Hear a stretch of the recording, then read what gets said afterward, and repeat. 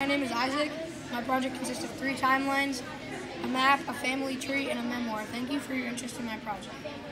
My first timeline is on my great step-grandfather, Uncle Bill.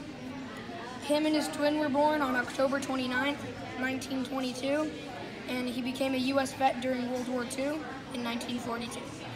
After the war in 1955, he got his first job at LAX, and in 1972, he married Linda Paley.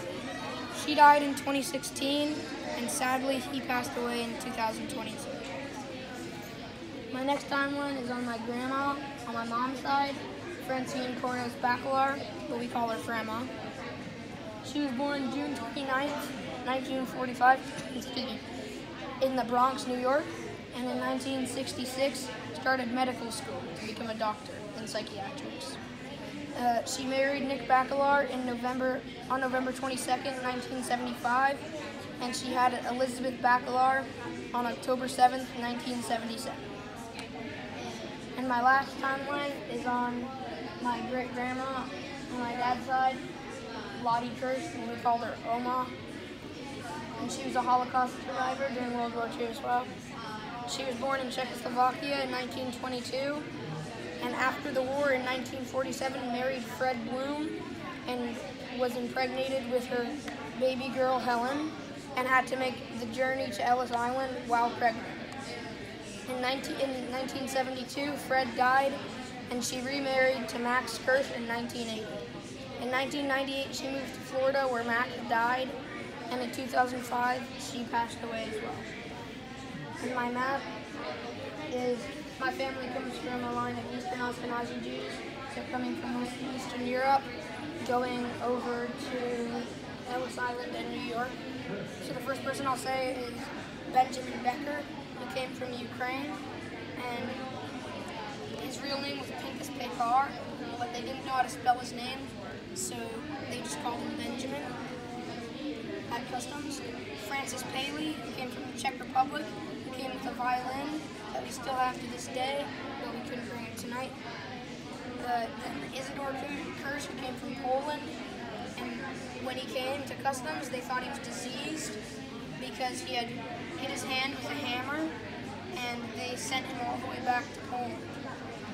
And next person is Bessie Fishman, who came from Ukraine in 1892 when she was just 13 years old. Lottie Kirsch, Oma, who came from Venice, and she was pregnant, like I said, with her baby.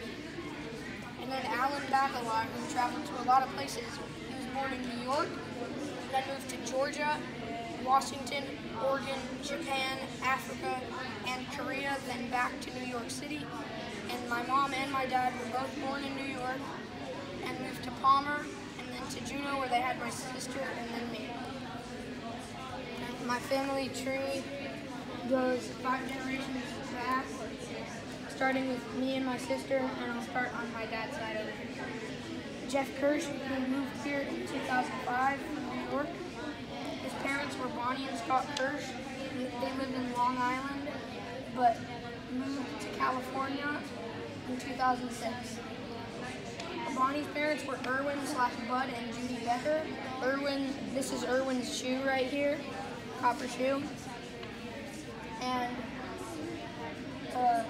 Scott's parents were Max and Linda Kirsch, and Max was a taxi driver. Bud's parents were Benjamin and Lillian Becker, and Lillian ended up to be 92 years old. And Judy's parents were Henrietta and George Rothman. He was a mailman during the Great Depression. Max's parents were Isidore and Ida Kirsch, who had a tailor shop, and Linda's parents were Francis and Zachary Paley, who had 8 kids. And on my mom's side, Libby Bacalar, who moved here with my dad in 2005 from New York as well. And Nick Bacalar and Fran Cornos were her parents, and they met on a blind date in New York.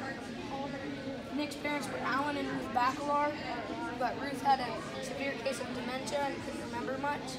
And Fran's parents were Alex and Muriel Cornos, but sadly Alex died when she was just 3 years old, and she had to go to a foster home. Alan's parents were Louisa and Moses Bacalar, and they owned a hardware store. And Ruth's parents were Bessie and Jacob Beck, who had a newspaper store. Alex's parents were just Mother Cornos. Nobody really knew anything about the guy or his parents. So all my grandma knew was Mother Cornos, what they called her. And Muriel's parents were Nathan and Bertha Minsky, who owned a haberdashery, which is a hat store. And now I'll read from part of my memoir, and it's about my first home run. Eek! Thump. The brakes squeaked as we stopped at the desolate field where we think our team should be. But nevertheless, we get to practicing, thinking we were all alone. But we were not. Mac was there.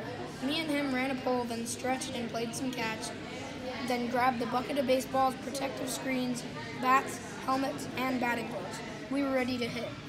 It's my round first as I step up to the plate and the cold breeze washes over me, and a feeling of readiness filled my brain. And I took my first swing. Whoosh, a miss. Ouch, I'm sore from the past weekend's soccer tournament. Okay, let's get locked in now, I say. Let's get locked in now. I take a step to my dad who's pitching and say, I'm going to try to hit a home run today. Okay, he says. Now I start hitting one-hoppers, singles, line drives, but now I want to hit one out. I take a big leg kick, cock my arms back, and swing hard, over and over and over again. I keep hitting, then boom. The ball flies high, and I think to myself, is this the one? But no, it hit the fence. Are you kidding me, I say in rage. Fence, fence, fence, again and again.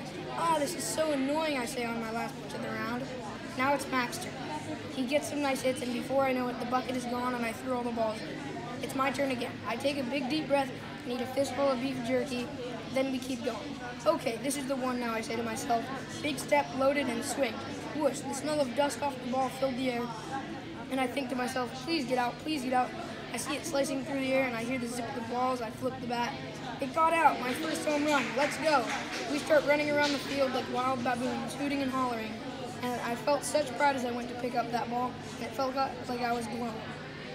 Looking back at the day at Miller Field at Glacier Valley School makes me feel so proud of myself.